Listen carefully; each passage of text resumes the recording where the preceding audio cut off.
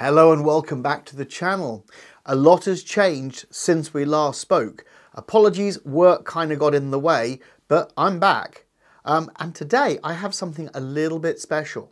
I'm not just talking about the fact that I'm without Tim, who's not here today, so hopefully the technical content will remain nice and high, but I have something a little bit special inside this pouch here. On with the video.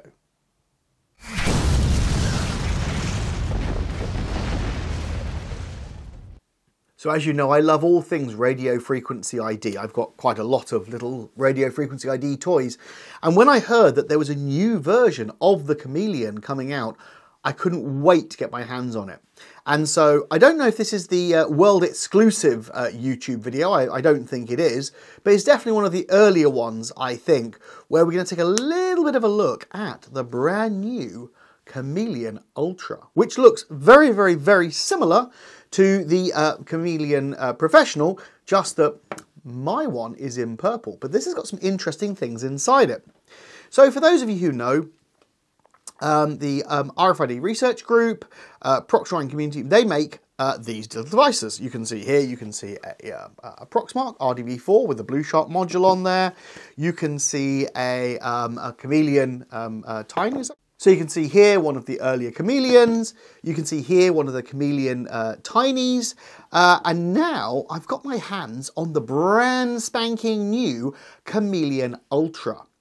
It's really nice, it's purple, but it does a few things that kind of blend these two devices together, and it's been really fascinating to see how this goes.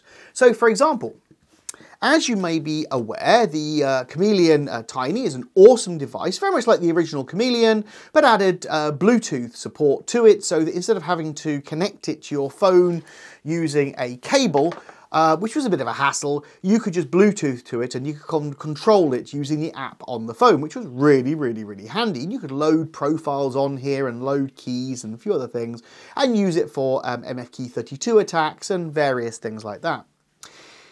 However, the new Chameleon Ultra does all of that, but also has some of the features that you used to have a Proxmark for. So, for example, dark side attack, nested attacks, they're all now possible directly on the Chameleon. Now, this product is not yet for sale at this moment in time. If you're looking to get one of these, pre-order one. They look really, really awesome. And the software support will be there at time of launch of the product. At the moment, you could use your laptop, you can plug in, and I'll do a video a bit later on kind of showing you how you can do some of these things if you've managed to get your hands on one of these. And you can use this for doing low frequency attacks. At the moment, the support's a little bit sort of spotty for low frequency, but you can also do, as I said, nested, and you can do dark side attacks on here. And as soon as all this stuff comes out and it's all exactly to the same level as the Tiny, the Tiny Professional was, I'm going to imagine that you're going to be able to use your mobile phone and use all of this lot. So with this and this, you kind of replace the laptop and the Proxmark all in one go. And that, for me, is an absolute game changer. So this was just meant to be a really, really quick video just to sort of introduce you to the fact that now with this little Chameleon Ultra, you can replace potentially your Ksec, which does low frequency. You can replace your Proxmark. So all of this lot can kind of technically, in fact, all of this lot, so your original Chameleon, your Ksec, and your Proxmark, in theory, can now all be replaced with your Chameleon Ultra, which is going to be really, really tiny and really amazing. So it'll be fascinating to see where this thing develops, and I'm sure we're going to be doing a lot more videos when the final production samples of these come out and the software support starts getting to the level that we need it to be.